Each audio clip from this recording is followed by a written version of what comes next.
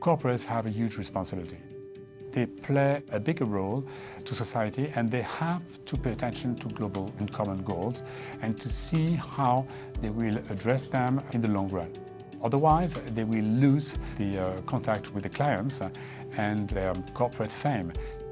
The big change we have right now is a shift from corporates to investors.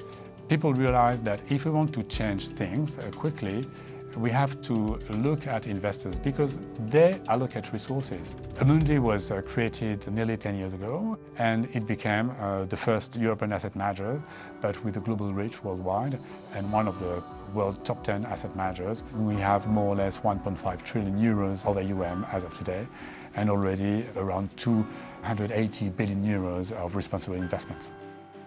The banking sector and financial institutions, and mostly corporate investment banks, started to pay attention to the project they were financing and the environmental and social conditions of these projects.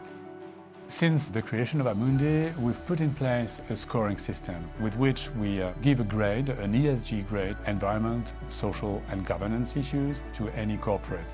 With the setup of SDGs in 2015, we looked at it, of course, and incorporated all the SDGs in our ESG framework. We have, for instance, a Green Bond Impact Fund, by which we can report monthly on the CO2 emissions avoided by €1 million invested. These social issues tend to be more complicated, but of course we have to address them because these are as key as the climate and environmental one if we want to have a positive impact on the stability of economies and societies. We focused 2-3 years ago on food chain transparency or child labor in cocoa industry, and of course we made studies, research, identified good practices that really had to disappear, worked with corporates, and yes, indeed, there was some progress made. We made a study on the living wage, and so how corporates can pay attention to the salary they give to their employees, but along the entire value chain, and also what their chain production, how they pay their own employees in different countries, because we think this is very important, and this is a key question for economic and society stability.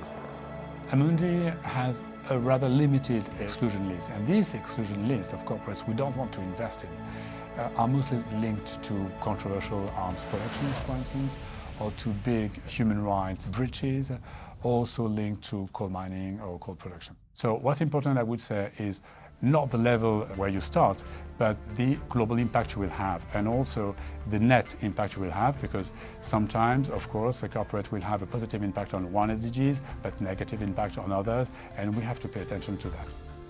I'm absolutely convinced that in the years to come, it will be generalized, and it will be taken on by other asset managers. Why?